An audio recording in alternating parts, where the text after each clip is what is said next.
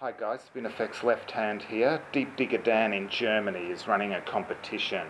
It's for kids really, and the brief is what they have to do is to make a metal detector.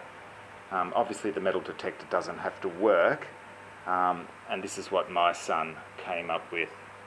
So for the coil, he's used an old frisbee, and for the shaft, that's a manual lawn edging tool, and for the digital display, this is an old Game Boy there.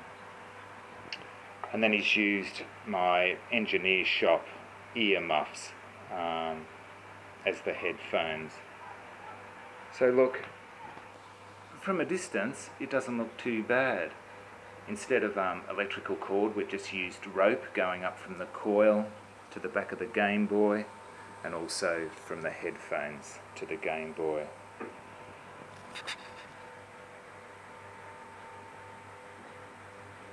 So that's his effort, and he'll enter that in Deep Digger Dan's competition.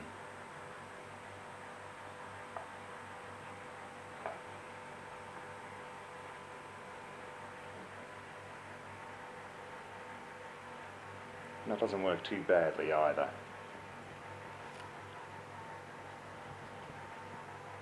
I'll catch you next time. Cheers.